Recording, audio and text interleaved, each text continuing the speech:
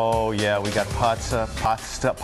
We got pizza and pasta together would be pizza. Pizza, yeah. Just lump it all in there together. Well, they do that with Chili Mac, right? It's true. Back live inside Studio 10. I'm Jerome, this is Holly, and Dan Bavaro is here from Pizzaiolo Bavaro. And what is the translation of your restaurant again? Pizzaiolo is Italian for artisan pizza chef, and Bavaro is my last name. There you go. And you guys won Best Pizza last year on Correct. MetroMix.com, right? Yes, that's correct. And we are going to create one of your signature pizzas today. And I don't know if you know this, Dan, but Jerome and I have never tossed pizza dough before. Okay.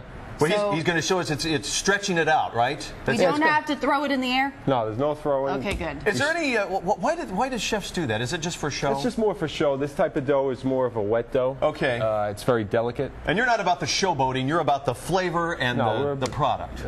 Mainly about, all we focus on is the quality. So. All right, so what's the first thing we do here, Dan? So first step is, I guess, the dough itself. That's the dough, okay. I've taken dough making, studied in Italy, spent time here, had chefs come from Italy when we first opened for the first year. Okay. I spent about 3 years researching.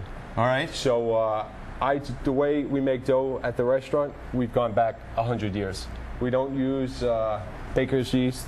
Everything is all natural. Okay. So we have This is authentic. Authentic. Okay. So do you have one of those starters?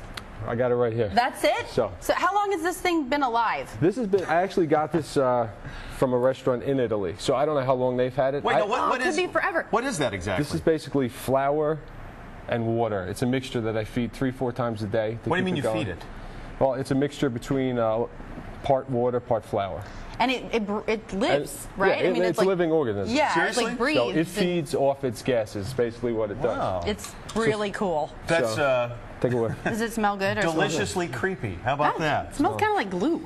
Yeah, it does. So very that's kind sticky. of the thing that makes it all come together and rise up, right? Yeah, Puff up when you bake it. Yeah. So again, you know, if you're going to do it, you got to have a mystery jar, and then And then you're all set. So what do we? Let's get to work here, Dan. What do we do next here? So basically, what I do is I mix this at a certain hour. Okay. Okay. I wait for it to rise. Yeah. It'll double, triple in size. Sure. And that means when it's triple in size, it's ready to go. Okay. So I make my dough when that yeast is ready. All right. So yeast, sea salt, Sicilian Right. sea salt, imported Italian flour from Italy, and water. Yeah, and you make Okay. every crust like this. Of course. Okay. All right, so we have some little. Is this what you would start with normally for a pizza, for a typical pizza, this Yeah. size Yeah. that we have here? Yeah. All right, and we just spread it out. Here, Jerome, what do get we your say hands doing? in there. All I'll show you. I'm Do going to show this you. one. Here. I'm going to show you Oh, first with this real quick. With the big I'll go one? there. We got basically- 3 minutes. We got to do this in 3 I'll make minutes. the batch. Okay. Do it big. Oh, look at that. Wow, Okay. that was cool. We take Yeah. the dough. Right now we're stretching it. Yeah.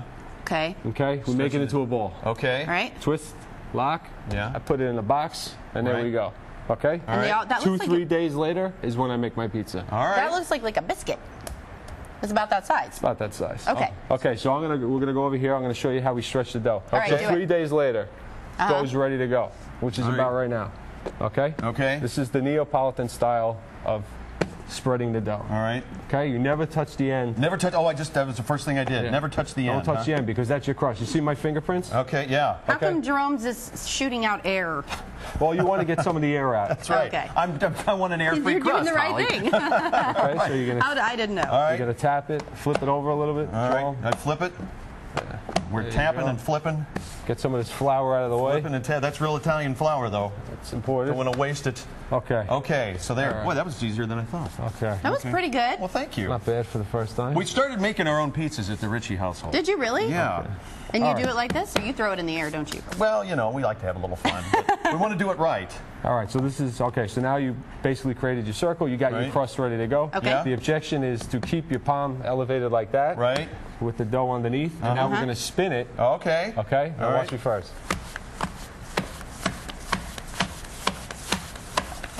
Wow. This Gotta get is beat. an art. Okay, so Yeah, there it's you like go. stomp. Now I you don't got think mine will about, come out like that.